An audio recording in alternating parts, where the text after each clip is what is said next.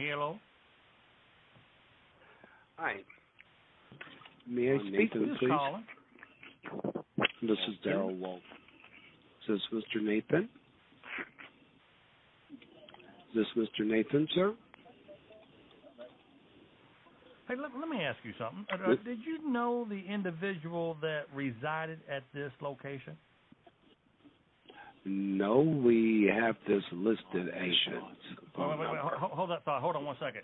Hey, guys, get really good pictures of the body and dust everything down for print. I'm sorry. Are you there?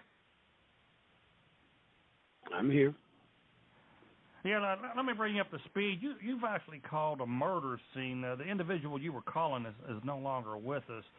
This is a special private investigator, Mr. Clark. I want to ask you a series of questions. First of all, what was the nature of the business you had with the individual? That's none of your business, officer. What's your next question? All right, look here. I'm going to need you to stay on the phone. This call has already been traced, and we may need you to come down for questioning. Whatever. Look, you don't understand. Unless you want to be charged with obstruction of justice, it's imperative to keep your ass on the phone here. First off, give me your whereabouts. Let me say this, sir. Like where you should you use from? that type of language? Should you use that type of language? Are you going to talk over me? What would I have to write on the outside of the envelope to ensure the mailman deliver it right to you? Obviously, you think you're a little more important than you really are. Given this information, yeah, tell him that he's being sought in connection with the fatal shooting and aggravated robbery. Yeah, the guy I'm talking to now, the call's been traced. Yeah, don't let that bother you. It's just a formality. It doesn't. Have you ever been to his residence? No, sir.